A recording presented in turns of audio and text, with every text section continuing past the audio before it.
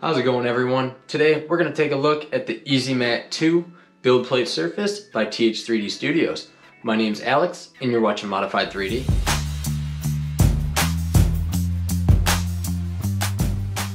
The EzMat2 is an awesome build plate solution from Th3d Studios. What it is essentially a sticker that you can put on the back of a EzFlex plate or a stock Creality glass plate, whatever you want to put it on, to essentially give yourself better bed adhesion and leave a really nice smooth surface behind. It's not going to be as glossy as the PEI surface from Th3d Studios, yet not as rough as this textured surface on the EzFlex. So it's a nice little middle ground between glossy and textured, and it kind of leaves just like this super nice matte finish. The really great thing about it too is that it works with a wide variety of different filament types.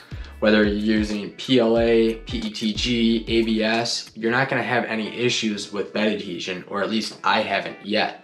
And if you ever start to lose bed adhesion, you can take a really fine grit sandpaper and lightly scuff up the surface to help bring it back to life. So far, I've got probably 400 hours of printing on this physical EzMat2 right here, and you can see it's pretty worn down. I've never once had to ever scrape it with sandpaper.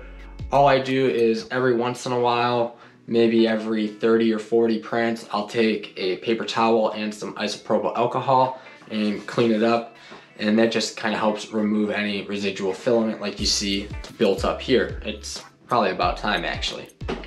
The EzMat2 is super cheap, it's affordable. I believe it's like $12, $13, and it comes in a wide variety of sizes.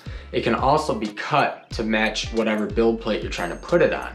This has been put on the back of a EzFlex textured plate for, like I said, quite a long time now, and the adhesive hasn't worn one bit.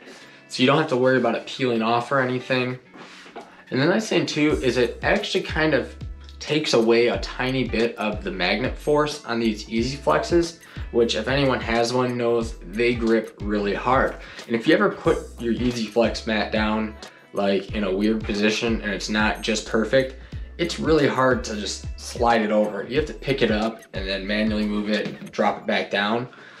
With this EzMat, you know, if you're ever deciding to put the EzMat on the downside and use your EzFlex, that little buffer between the metal and the magnet gives you just enough room to slide it where there's still a good amount of tension. It's definitely not going to go anywhere, but it's not like impossible where you have to lift it up, move it, and then drop it back down.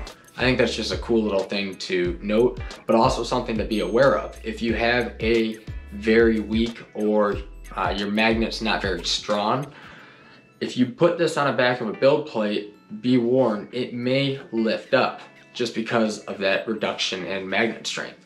Now, I've never had that happen because these Creality magnets that come with these printers are very strong, and then the Th3d magnet is strong as well. So it's just something to be aware of if you have maybe a cheaper or your magnet's starting to wear out.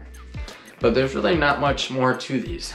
Just like the other build plate, the PEI and the textured, they're very simple little things.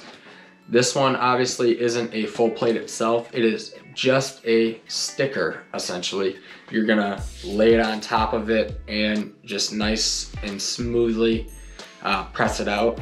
Unfortunately, I don't have like a spare one to show you guys how to do that, but just peel one corner back of the backing, stick it on, get it all square, and then slowly peel the rest off while you hold the corner that's already stuck, and take your scraper, get any of the air bubbles out. But I never had a problem. As you can see, it stuck down perfect to it, and it fits perfectly to their EzFlex plates. So that's the review of the Th3d Studios EzMat2. Quick overview, it's gonna have better bed adhesion than glass or the carbon C-Mag, and honestly I think it has better bed adhesion than both the PEI or the textured flex plate too. So if you're looking for the ultimate in bed adhesion, go ahead and grab this. It works with a ton of different filaments, and one thing to note is if you have it on the downside, it may reduce magnet strength. Thank you for watching. If you have any questions, feel free to put them down in the comments. And as always, have a good one.